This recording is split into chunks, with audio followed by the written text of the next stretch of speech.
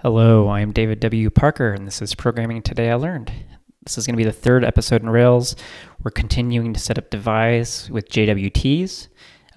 If you are not familiar with JWTs, they're JavaScript web tokens. You can learn all about them on Google.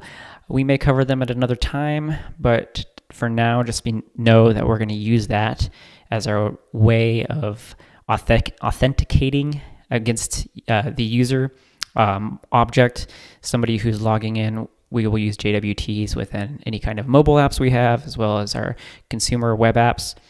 And devise will be providing a lot of that out of the box, but we'll also be using a different gem, devise-jwt, that expands upon devise and provides a lot of functionality for us. And we can go ahead and take a look at that.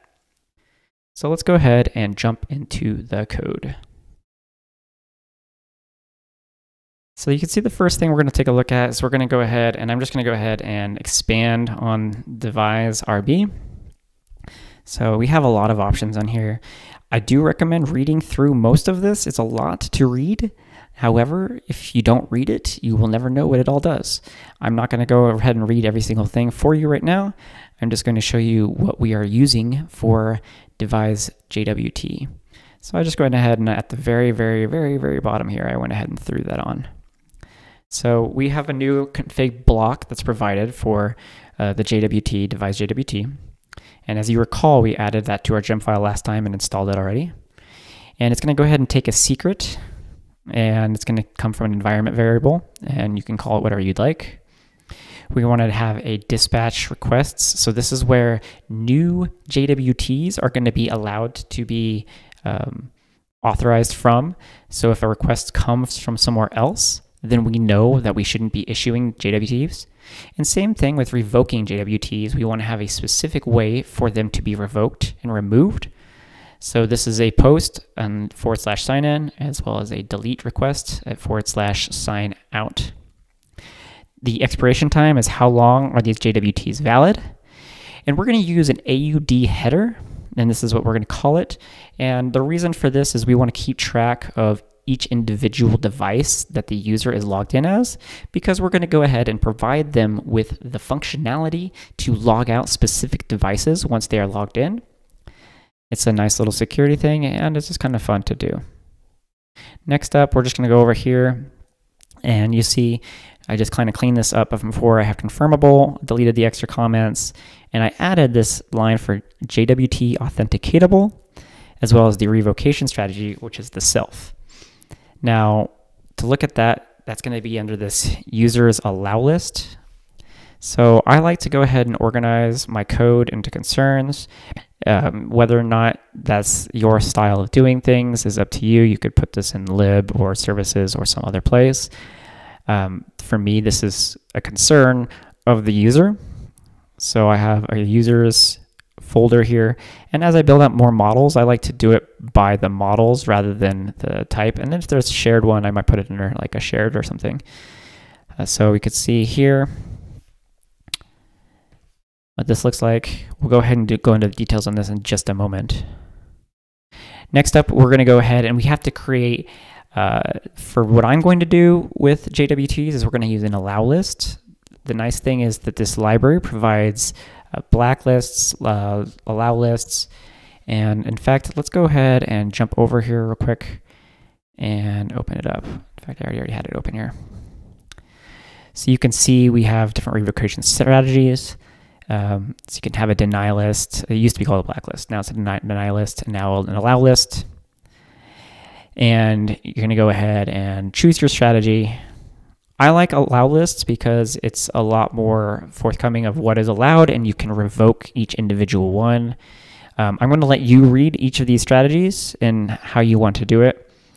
For example, the deny list is an example of a list of revoked tokens as opposed to a list of allowed tokens. So you can kind of explore this. This is what the default table provides to you. It's a JWT, an AUD, EXP, and then your user object. So let's go ahead and jump back to that real quick, and I'll show you what I have done in mine. So I have here, and this would be user. We have the user reference.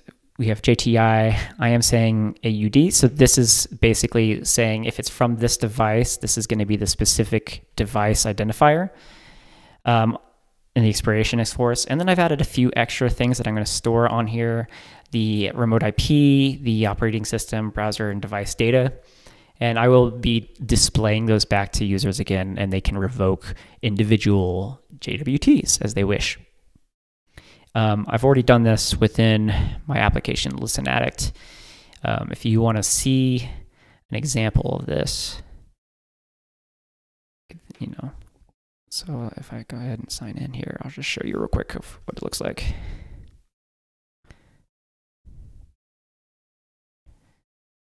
So I go over to my settings, devices. You can see I have Windows here, Chrome, IP address, sign-in date, and then I also have my Android here, Chrome, IP address, sign-in date. So I can log out my other devices. So that's kind of the example of what that would be used for. So let's go ahead and take a look at this allow listed JWT. You can see that it's just basically a empty model at the moment. Now let's go back to this concern. So this is going to be, you don't have to override all of these things in the concern. If we go back here, you can see it just basically needs to do something on dispatch. They cover the other stuff. I actually like to have this in here just so I can see what it's doing. But this is basically the library that the revocation strategy is using within the allow list. So this is basically more or less the same code. And you can go ahead and take a look at that other library on GitHub if you would rather see what it's doing, or just let it be. But I'm overwriting it here just so I can see it and be aware of it. And then on dispatch, this is what I wanted to do. So you can go ahead and change this how you wish.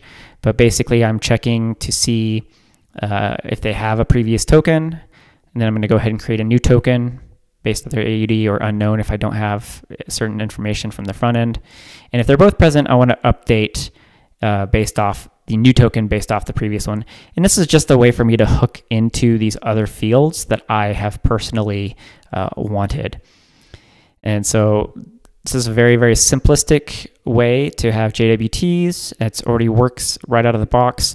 We're going to get into a lot more details. There's a few things missing, but we're going to go ahead and provide a test in a couple of episodes and show what we actually need to fill in the gap of making sure that we can log in and have access to certain resources as a user versus if you're logged out and you don't have access to some. So we'll be getting into that very shortly.